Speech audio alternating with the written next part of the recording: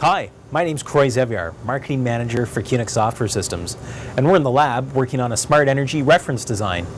In this video, we're going to demonstrate how we help customers build scalable, reliable, and quality products using unique QNX technologies. Let's go take a look. We built this system on an Atmel G45 with an ARM9 processor. Consumers today expect attractive and responsive user interfaces. This applies to smart energy systems in the home. To deliver on these expectations, we created this reference system using the QNX Neutrino RTOS and the QNX Aviage HMI suite.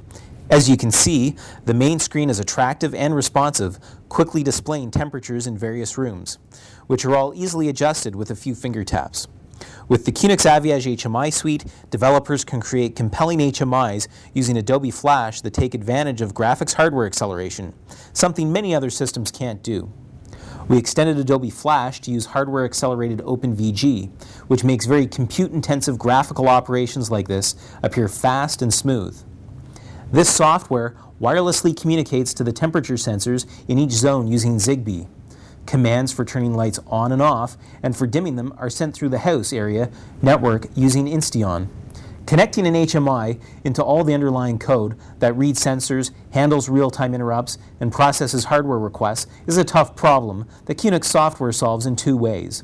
One, through a publish-subscribe mechanism that loosely couples the HMI to the underlying subsystems, and two, through an ActionScript extension that lets developers make Flash ActionScript objects that are implemented in C or C++ code. Both of these unique QNX solutions let developers create HMIs independently from the real-time portions of software, yet still have access to the full capabilities enabled by the underlying OS, services, and middleware. The QNX Aviage HMI suite supports streaming IP video, coming in this case from a security camera outside. This system is connected to the internet, allowing homeowners to check on the local weather or view past energy use. QNX software makes this easy with support for networking protocols, RRS feeds, XML parsing, and web services. For more information on this QNX reference design, please visit this website.